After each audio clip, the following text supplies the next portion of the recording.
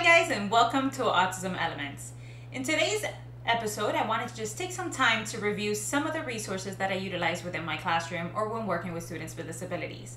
Especially if you're working in a self-contained classroom, I know how difficult it can be to address all the varying needs in your classroom. I know a lot of times we have gaps from students who are, 2 grades below to 3 grades below, and even sometimes 4 grades below. And working with the different disabilities can be hard.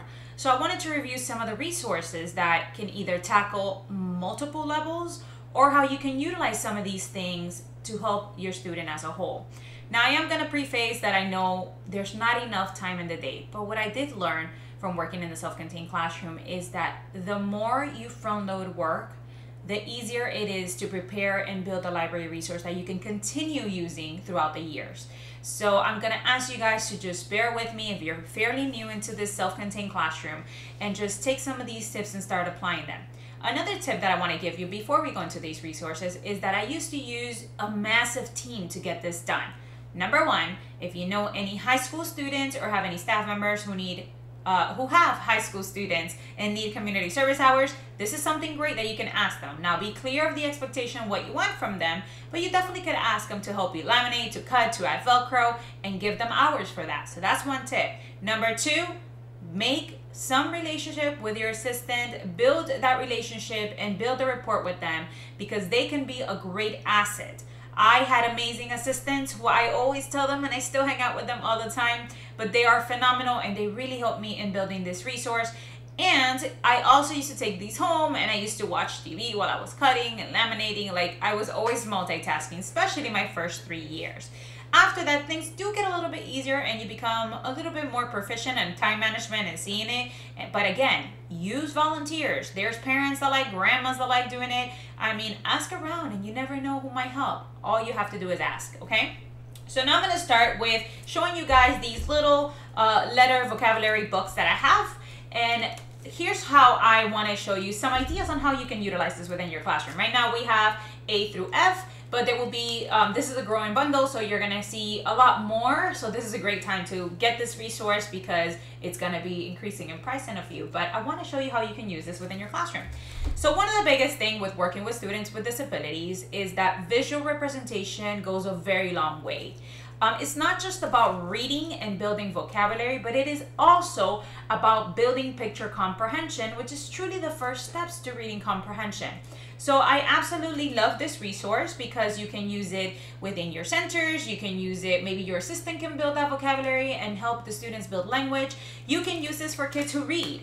You can use it for kids who are learning and maybe they can point to it. You can describe it and build language by giving attributes of this particular vocabulary. And for those students who are nonverbal, you can also utilize by maybe creating it in a format. So I did bind it, but if you don't want to do it this way, you can just keep them as flashcards and then put a couple. Like, I normally start with 2 choices and then add a 3rd choice. And maybe depending if I want to challenge my nonverbal students, I would add 4 choices and have them receptively point to the vocabulary word you're requesting. Or maybe I would say, it is green, it has 2 antennas for the ear, it has 3 fingers, and it is from space. So now guess what you're building? You're building context clues, guys. So that is an easy way that you can do this. And like I said, I like binding them because I like to put them in my books center, but you can use this in many different areas. If you're learning about the letter A, maybe that's your letter of the week. You might do this, right, in your whole group as you're working with your students. So that is one option that you can utilize these different vocabulary books, okay? The next thing I wanted to address, and again, I'm all about multitasking. We do not have enough time in the day to cover all the things we need to do. So we have to be a little bit smart about how we implement our resources and what type of resources we utilize within our classroom. So let me go ahead and show you. So one of the things I discovered is you want to teach your students about books from the library, regular books that you have on the different themes and different things. And I love teaching with themes. To me, everything is a theme. So I created these books because I started acknowledging that a regular book was very overwhelming for my students. It had too much on a page. I easily, got lost. They got lost. It was really, really difficult. And just like I mentioned with the one before about using visuals, it's also great to mix it up, not just with like images and clip art and things like that, but to actually incorporate real life pictures. So I'm going to show you this simple book about November, and it doesn't have to be complicated. It could be fairly easy. So let me go ahead and show you about this one. So this one was about November, and it had November has 30 days. November is the 11th month of the year. November is the season is fall, so we talk about fall. Then we identify some of the things that happen, right? So sometimes in fall it gets cold. Fall is the harvest times, and vegetables and fruits are picked. So again, if you notice, there's very minimal distraction. It's very to the point, and this can help your students. So for those students who can read, this is great. For those students who benefit from that actual picture, it's great. But it's also, I'm going to tell you why I love teaching with themes. It's because I love teaching my students about the real world out there. One of the biggest deficiencies for students with autism is their social skills and their knowledge to relate with the real world. So what better way to teach them with real life photographs and real life things to generalize the concepts on what's truly happening out there. So this is a great way to differentiate. Again, you're reading about book, you're still teaching them reading, and you can apply all those reading strategies. You can do reading comprehension, you can use it for your nonverbal kids. You know, for example, if I was using this one, I would say, point to the baby picking up the pumpkin, right? And so now you can have that nonverbal student go straight over here, maybe show it right in front of them and say, hey, where's that baby picking up that pumpkin? Can you touch the baby? So now you're building vocabulary, you're building language, and you're getting interaction from that student. So, and for then the kid right next to him, maybe that peer who can read, you're gonna say, hey Johnny, can you do me a favor? Can you read this sentence for me? So now that's gonna be a great way. And if you wanna incorporate concepts of print, you can do that as well using the same exact resource. So I would say, okay, where's the beginning of the sentence?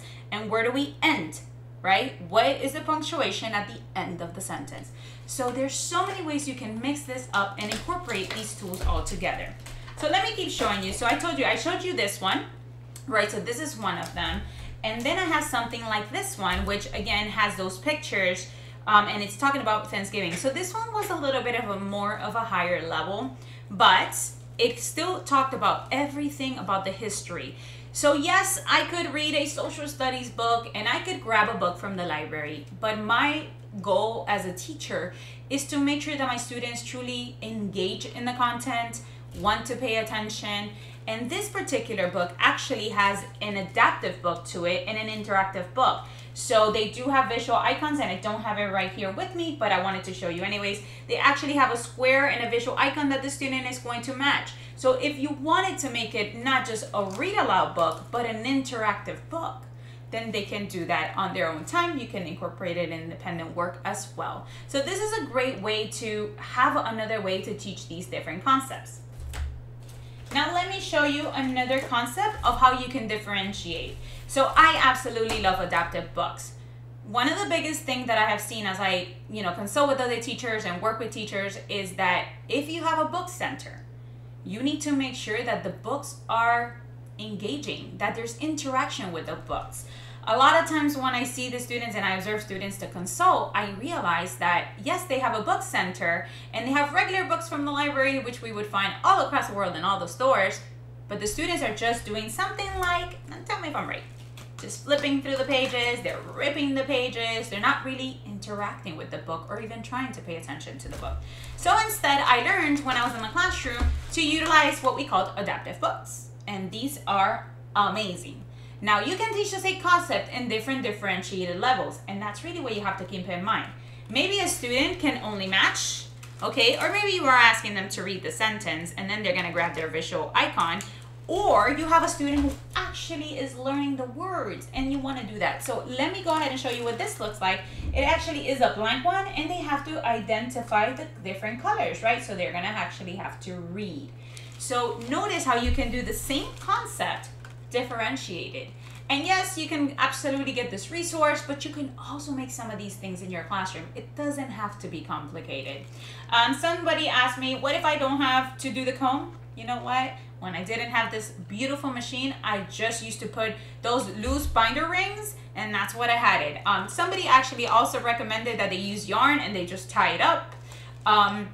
Some of them have it loose and they just put it in a basket and independent work. That's gonna work too.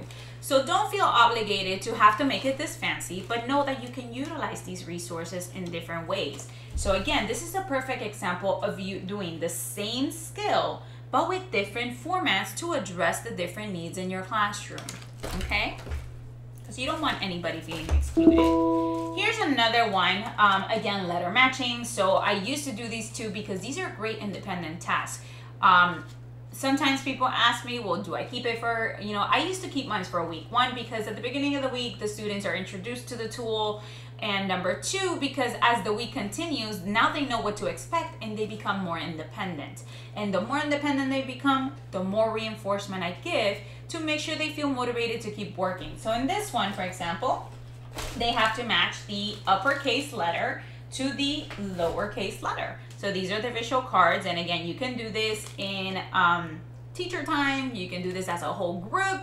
Like if I give this choices and I was doing this, this is the letter G. Can somebody find the lowercase g? So now you're teaching upper and lowercase, but also making it interactive. So think about the difference of just, one of the things that I try to stay away, and it doesn't mean that I don't do it, is worksheets. Yes, you can use worksheets in a self-contained classroom. You actually might need it because that's good data to keep. And it's, showing proof of all the work, because you don't keep copies of this, right, when they do it, unless you're tracking data for it. But this is another great way to keep students engaged. I just feel like it's more hands-on. They get to manipulate, they get to move, and it's not just that pencil, which I've learned a lot of our students absolutely hate. So here's a perfect example. If a student is maybe learning the letters and they're tracing the letters, maybe I would say, first, let's write your worksheet, right? Let's do our work. And then you get to do it this way, which is a little bit more fun and more hands-on. So again, showing your students different modalities is going to target the differentiated levels in your classroom, and at the same time, you're going to keep them more engaged. And I told you guys, I love themes. So like this one, it's obviously for the holidays, it is stockings, but you can find them anyway, because I just found that at the beginning, I kept things basic. But as the time goes on, there's always a theme to celebrate or something you can teach. You're going to be able to use your themes to tap into your students, what I like to call, instead of obsessions, but your expertise field. So they're experts in whatever you may call it an obsession. So this is a great way to kind of tune into all these different kids, and they feel empowered and they want to be engaged. And it keeps learning also changing. So even though you're teaching the same concepts, the fact that you're changing them based on theme, it's also going to help them think that it's different when it's really not. So that's another great resource to utilize. And again, lastly, there's different models, and we've talked about this. So in this one, trying to tackle the differentiated levels of your students, you can do this type of version, okay, where it says ICA heart shape. So for those readers, they're going to read the sentence. For those who are just learning to match skills, they're just gonna look at the picture and identify the picture in your visual card. What I like about this one is that everything is all together, so you don't lose your pieces. I say you don't lose your pieces. It doesn't mean your students might not lose their pieces, but here's another great way to incorporate some of these. So I really hope that this is some idea. The last thing I wanted to show you, and again, it comes to the aspect of when you're working with these students with disability, always keep in mind to differentiate. You can do the same skills, you can use themes, and you can incorporate. And this is another perfect example. Let me just find the matching. Okay, so here is file folders. We all love file folders. And I wanted to show you the two different, oops, let me do it the right way. Hold on, oops, this way and this way. So here is the same actual activity, but in two different levels. So the first one is for your students to actually, look at that, we're going to label. So again, for your students who can read, you want to be able to use the same skill. Maybe you taught it in whole group, maybe you've been working on this for Thanksgiving in particular, and they're going to match the words to the right image. But you may still have those kids who are not there yet reading. So you want to do it maybe in a matching, doing one-to-one correspondence. And if your student's finding 10 objects too much, you could even divide this particular activity into two different folders. So you can also have that option that instead of being one folder, it's actually 2 folders. So keep that in mind as well as you are making these things. This is just another option. There's different folders and resources that I've created to utilize with students. You have beginning sounds, for example. So again, using the same pictures that you might have used, and I'm just gonna show you real quick. And you know, you can utilize it for the sound. So these were Thanksgiving matching.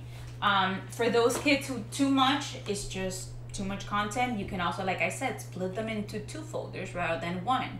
So I much rather give them 2 separate folders to work on that activity, just to kind of keep going. So I wanted just again to take today to, in the spirit of the holidays, review some of the resources that I've used with students with autism in a self-contained classroom that have been very beneficial. 2, 1, build vocabulary. 2, generalize concepts. 3, learn about real life experiences. And 4, start becoming more independent. If your centers are requiring that much prompting and that much more hands-on, maybe your centers are not really addressing pushing for independent skills. So we have to start asking ourselves as educators, what can I do to help myself and the classroom and my students and my staff to become more independent, be more engaged? To me, teaching with the themes and making more hands-on interactive activities has definitely been one of this. And these are just some of the resources I hope in the near future to make other videos to help you become a better self-contained teacher. Thank you guys and have a wonderful holiday.